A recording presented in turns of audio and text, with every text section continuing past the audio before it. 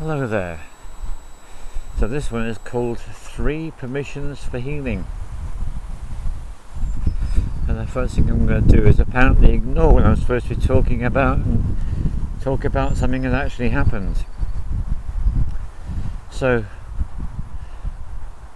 this happened in the southern United States, and a man was admitted to hospital and there was something very seriously wrong with him. In fact, he gave all the appearances of being someone who was actually in the process of dying.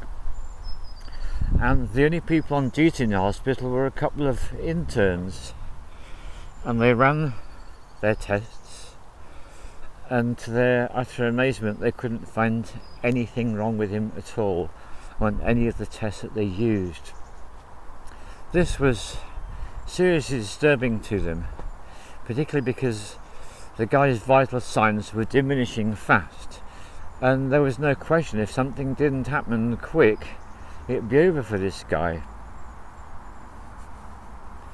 So one of them had a brainwave. He stepped right outside the box and he said, "Look, I'll tell you what we're going to have to do for this guy. I know this is completely against our training. We're going to have to make something up."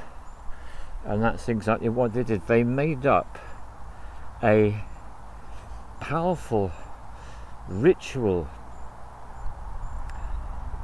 and they made use of all sorts of props, incense, various different things they used, and they put it all together, and then they went into the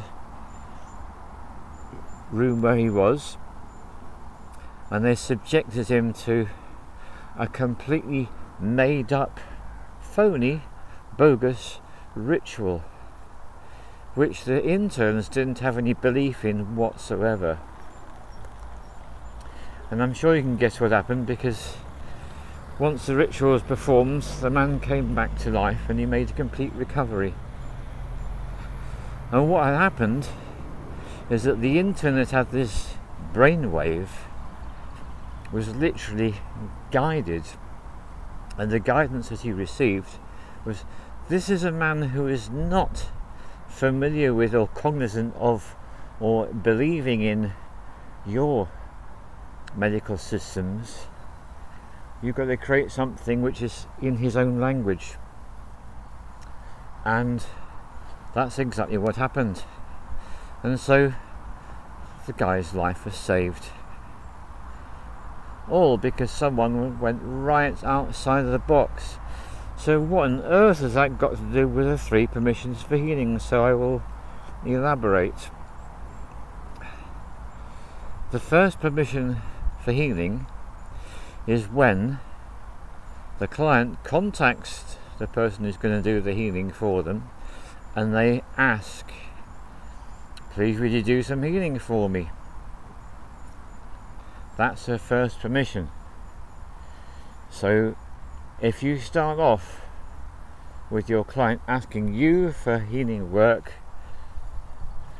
you're already on the way, and that's wonderful. The second step is that the client then needs to offer something in exchange for the work that's going to be done. And in a lot of parts of the world these days that is always money, but traditionally it could be other things. It could be a service, it could be food, it could be any manner of things. But that's the point. So when the person who wants the healing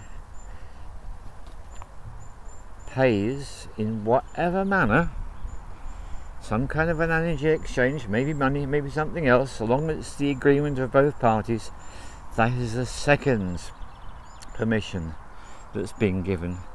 Now what's happening with these permissions is each permission is given, what the client and the healer are doing is they are literally entering into a contract with each other, whereby the healer promises to do the work for the client, and the client promises to receive the work from the healer.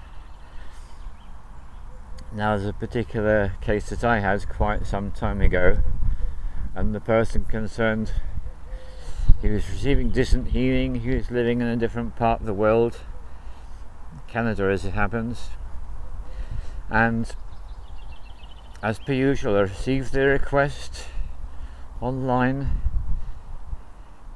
I accepted the request, I received the payment, the work was done, the report was sent, and as happens more often than perhaps I'd like, there was no response. That does happen with people. Sometimes they just don't respond, and I've learned to accept that's part of the process, part of their process.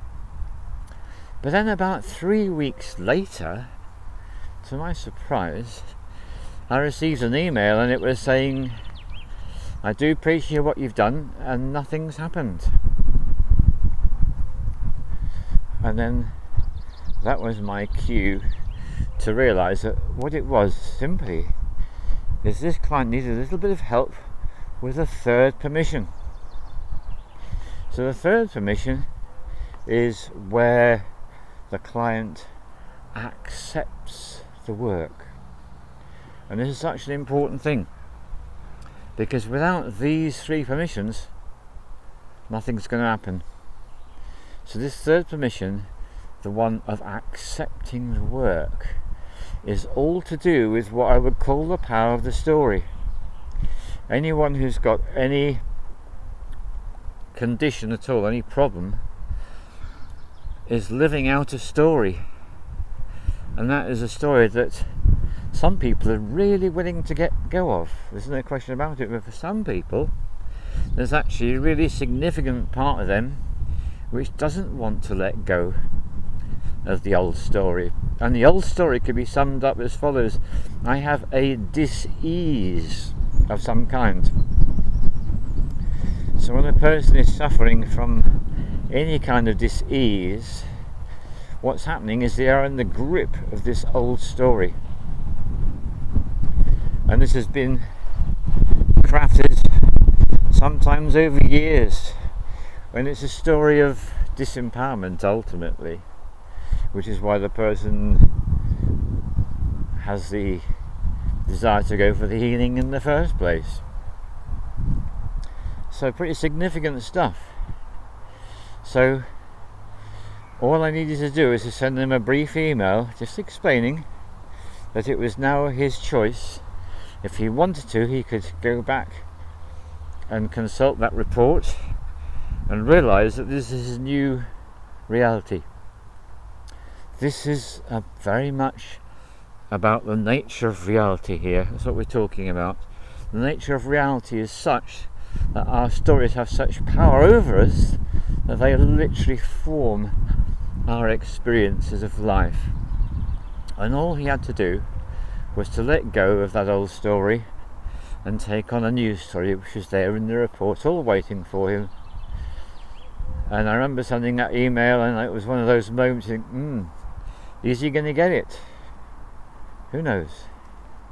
And very shortly afterwards I got an email back saying, yes, I got it, I feel completely different now, my life is different, everything is what I've wanted for such a long time. And that was such a wonderful moment for him, and a wonderful moment for me too, to see the way this plays out with people. So if you ever find yourself in a situation where you realise you need help, then the first permission is to ask for it. The second permission is to perform the energy exchange,